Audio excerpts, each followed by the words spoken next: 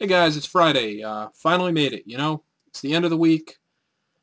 Just been busting my ass all week, so it's a relief to finally be done. I just wanted to make a quick little video here and just say, you never know unless you go. I know it sounds silly, but it's true. I was just going over to the post office today and dropping off some stuff, and I thought, oh, what the hell, I'll go to the thrift shop real quick. I haven't been in a long time, and you just never know what's going to be there. I've been kind of down lately because I haven't had the chance to go out and get anything because I've been so busy listing.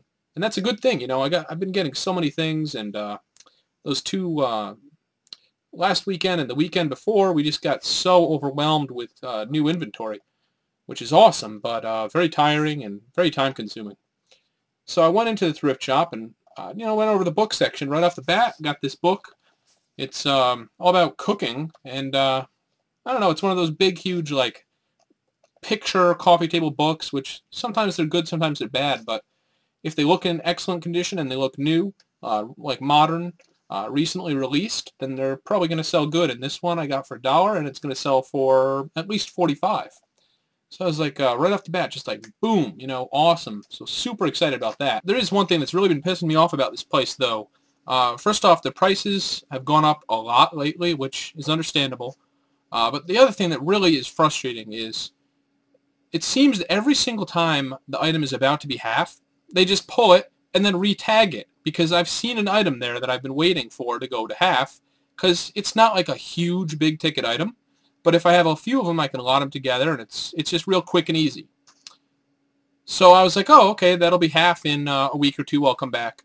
Now it's pushed back another, like, 2 weeks. So I know for sure that they've been doing something fishy with it. But it is what it is, I suppose. I got a few other things, just real quick. Nothing too big, but I got this nice Tommy Bahama shirt.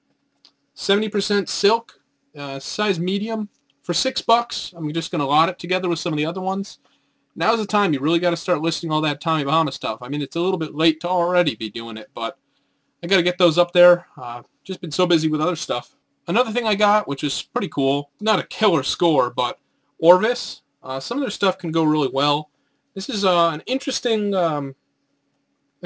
jacket. It was only $5. And that's really not that bad. I mean, I could probably get 30 shipped for it. It'll probably ship first class. And the last thing I got that was just really cool, there's this jacket. It didn't look like anything from the front, but on the back,